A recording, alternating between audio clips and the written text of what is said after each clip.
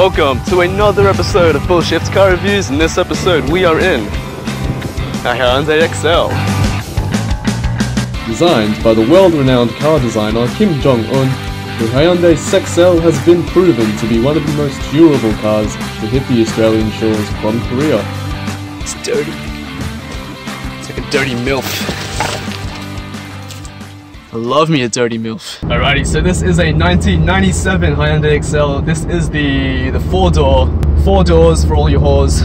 The Hyundai Sexcel is hands down the best car, the best first car you can have. It's cheap, it's reliable, these things are hard to break. This one's done 306,000 kilometers. 306,000 Ks, and it's still running. They're hard to kill. Max and I owned one. We had a Hyundai Sexcel race car that we painted black and pink, and it didn't die. And we had to sell it. And they're cheap as chips. Like the Sexcel that Max and I bought was only $600, and we sold it for $200. The Sexcels are one of the hardest cars to kill. They are unbreakable. They're like the Hilux of Korea. Like, take this to a demolition derby and I bet you will win, because they are just unbreakable. They're really good cars. Oh, it's got no brakes though. It's got no brakes at all. But who needs brakes when you have a very reliable engine? There is no way these brakes are legal. Like, let's do a stop test. Oh, so much sponge. It's like a sponge.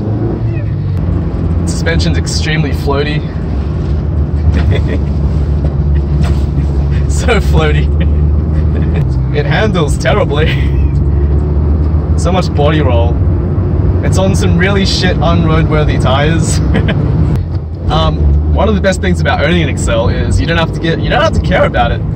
Like, it's dirty as fuck. This car has never seen a car wash. It's never been cleaned out. So the color of this car is perfect. It's cream white, which means when birds shit on it, you don't have to clean it up because it just blends in.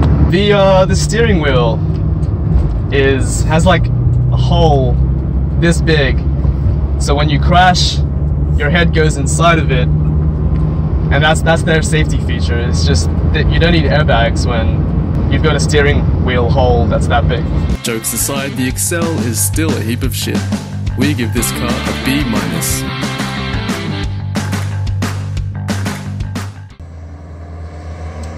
Fucking right in the pussy.